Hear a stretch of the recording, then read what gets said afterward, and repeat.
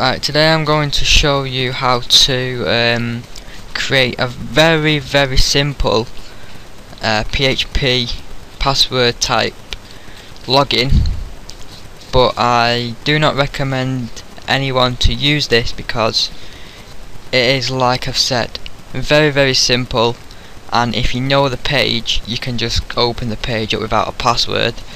It's got no validation whatsoever, but it's it's just a bit of PHP for you, just to show you how to transfer login password. So anyway, let's get started. What you need to do is open up a fresh page, delete everything out of it, and actually we're going to start off with a simple HTML page, which will look a bit like this. HTML, and in the middle we just want to create a simple form which will just have one field on it, which will be the password field. So let's create a form, and the action is going to be the page, but we'll do that in a sec. And the method is going to be we're going to have that as post. Let's close that up. I'm going to create an sorry about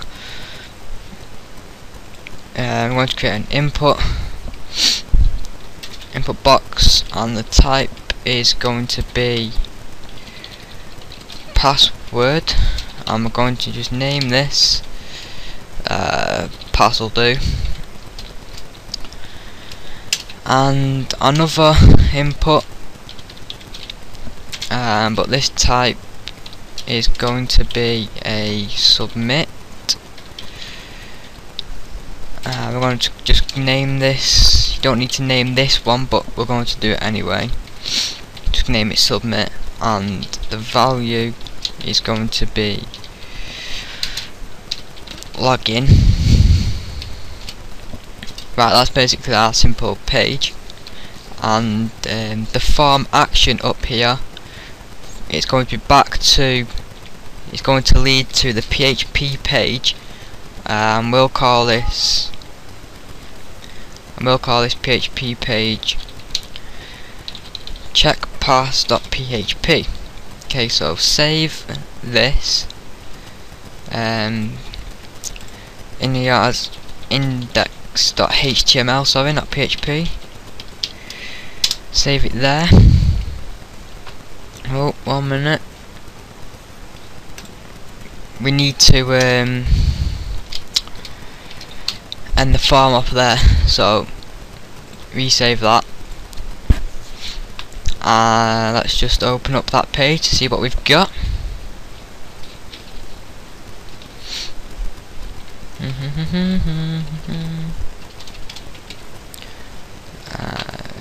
That's basically what we've got at the moment. You've got your input box, which is a password field, and login, which goes to checkpass.php, but we've not created that file yet. So that's basically what we've got at the moment. So the next page we're going to create is the right and wrong pages, which is very simple. If we just delete this and save as, just in the same forward, we're going to name it correct.html, and we're going to save another one as wrong.html. So now we've got two blank empty HTML pages. So what we're going to do is just create a simple HTML, and in that HTML we're just going to put you have entered the correct password, and save that out. Copy this code into the wrong, but change correct to wrong. Save that out. So basically, if I just put in there correct.html, oops, HTML.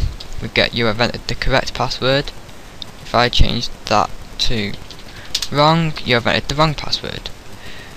So we've got our final 2 pages. Now we just need to create the PHP page, which will be just delete this and save as. We named it as check pass, didn't we? .php on our HTML page right there. So what we're going to do is open up your PHP tags just like that. There we go. So basically what we need to do is check what the user has entered on the previous page and write a little if statement to check what they've typed in and direct them to the right page. So what we're going to do is we're going to just create a variable here called pass, and that's going to be equal to the post variable, which is what we created in the HTML page, and you're going to enter here inside these inverted commas what your name of the password field was. In this case it was pass, so we need to enter there pass. Okay, so we've created the variable, and just to show that it's actually worked, I'm going to just echo out here echo pass. Save that.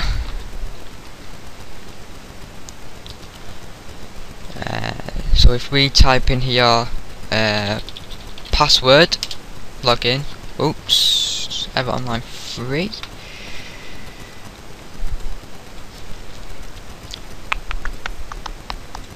Right, we need always remember to check your code. Right, so if we resend that data, echoed out password. Okay, so if I type something else here like tutorial, echoes out tutorial, so we know that's fully working, so let's delete that out. And I'm going to create a part 2 because this is overrunning a bit, so stick around in part 2 to learn how to create the if statement. So I'll see you later.